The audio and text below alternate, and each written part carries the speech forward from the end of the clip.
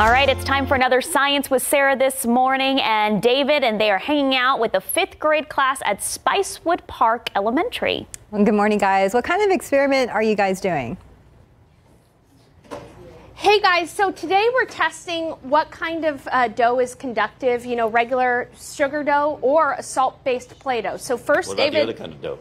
What's up, money? The green dough. Ah, well, it's conductive for other reasons. I don't have any. So okay, so what we're going to do is we're going to put a 1/2 cup of flour in here, which I already did beforehand. David, if you want 1.5 cups of flour, rather. Right? Yep, and if you want to put a 1/2 cup of sugar, we're just going to make a simple dough here. 1/2 cup of sugar. Yep, and then while you're doing that, I'm going to put 3 tablespoons of vegetable oil in there. You could go fancy with an olive if you want, but let me tell you, vegetable oil is affordable. So I'm going to put 3 tablespoons of vegetable oil, and then David's going to put 1/2 cup of distilled water. It's important that the water is distilled. We don't want any impurities in the water. So he's going to put it in there, and then you're going to mix it up a little bit here. That's a very simple dough. While he's mixing... He'll need it in a second. While he's mixing it up, we have an LED here. Now the LED has a longer wire, which is the positive side, and a shorter wire, which is the negative side. What we've also got is a 9-volt battery with some connector wires to it as well, and we're going to test the conductivity of this dough. When do I get to dig in? You can dig in now. Okay, he can use his hands to knead it all up. Let's move that out of the way.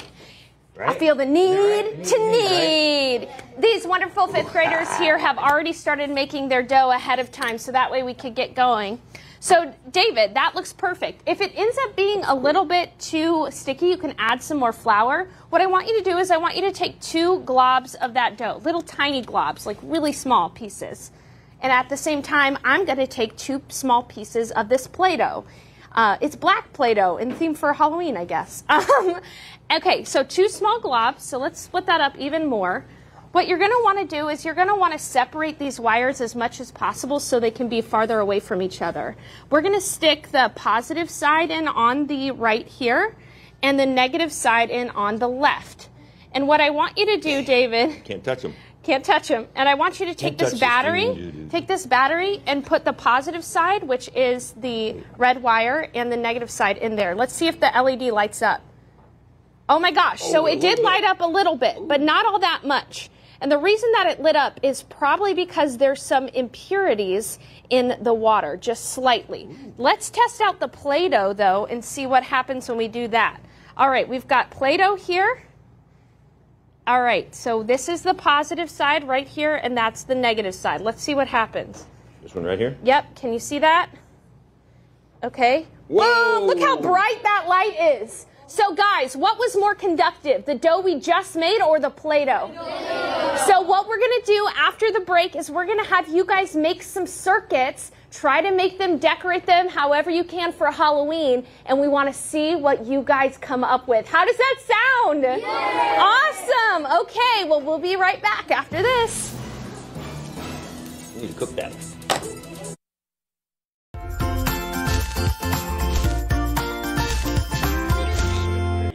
Hi guys, welcome back. We're doing Science with Sarah. We're making circuits out of dough. Oh, y'all can keep on talking. One of the reasons, oh my gosh, we've got some excitement going on over there. One of the reasons why the Play-Doh is so conductive of electricity.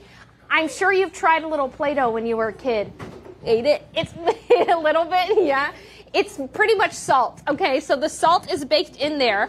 These awesome kiddos are starting to make their circuits here. Okay, Mackenzie's going to show us how to... Okay, yeah. So Mackenzie's got her dough, and she's got the positive and the negative spread out. The dough's not touching, right, Mackenzie?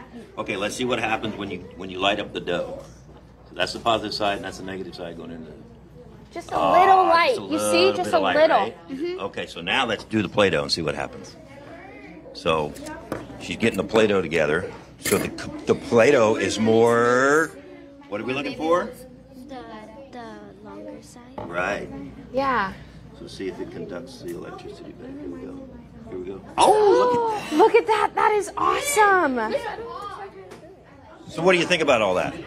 I think that if you put like the dough, it only lights up a little bit, but when you put the Play-Doh, like if you just touch it, it'll light up. Lights up pretty good. So do you know the difference? Yeah. What did Sarah say? So like the batter, it only lights the light up a little bit, but when you do the Play-Doh, it lights up a lot. Yeah, the dough lights up and the Play-Doh lights up more because of why? Remember? It lights up more because... Is it salty? Yeah. Yeah. Does that conduct electricity better? So the salt conducts as electricity. So if I went home and put a lot of salt in my dinner, would I conduct more electricity? I'd be like lighting up the world if I ate a lot of salt then. Good. David, you need to watch your sodium intake. That's See, what that's you why you said. gotta watch your sodium intake, because you'll be lighting up everything. These girls did great. These girls did so great. One thing that you'll notice is with your kids, when you're troubleshooting So how are we doing over here? you'll want to make sure that the Play-Doh does not touch each other. So if the Play-Doh is touching itself, touching each other, it's not going to light up because it's creating a short circuit. But if the Play-Doh is separate from each other, you'll see a light up. It light up. So that's another really cool example of conductivity here. Boom! Awesome! It's so much fun.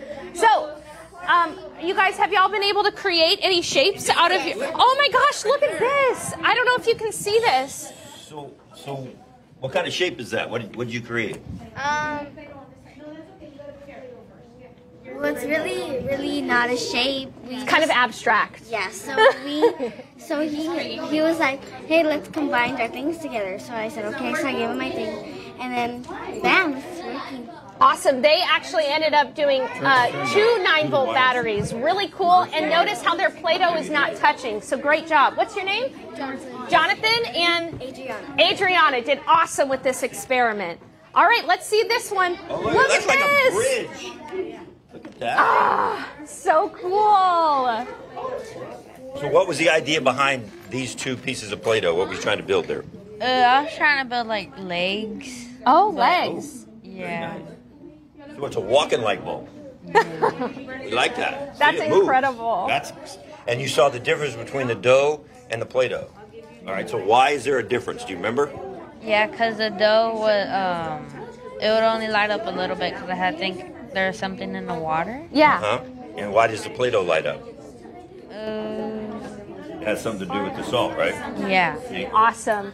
Well, guys, thank you so much. This group of 5th graders has been awesome here. And if you want to do this experiment home, details are going to be up there. We'd love to see your pictures and what you create with your kids as well. So with Science with Sarah, this is Sarah and David. So test yourself. See if you're smarter than a 5th grader at home. Good luck. Yeah. Well, with that experiment, it's a big test. Yeah, no. You are. Y'all did great. It was a tough experiment. Good job, guys. Loved it. Great Thank job you, Sarah. to the 5th grade.